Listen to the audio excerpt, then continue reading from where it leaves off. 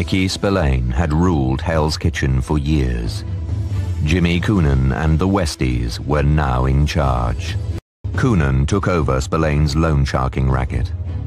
When people didn't pay up, enforcer Mickey Featherstone stuck a loaded gun in their mouths and slapped them around until they did. I'm going to stick Mickey on you. The idea was we're going to look at these guys from the Hell's Kitchen area in New York, and we're going to look at a couple of individuals, in particular James Coonan, a guy named Mickey Featherstone. The police called their operation West Side Story and split into two teams.